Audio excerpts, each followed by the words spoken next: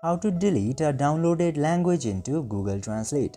Hello guys, welcome back to TechShark, and in this video I'll be showing you how to delete a downloaded language into Google Translate. So without any further ado, let's dive right into this exciting video.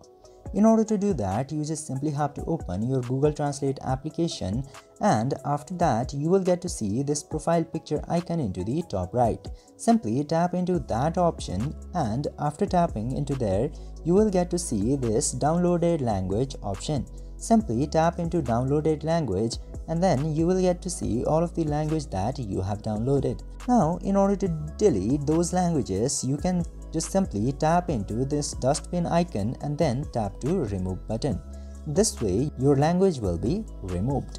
I hope this video was helpful for you. If yes, don't forget to like, share and subscribe to the channel to never miss another update. Thank you for watching the video.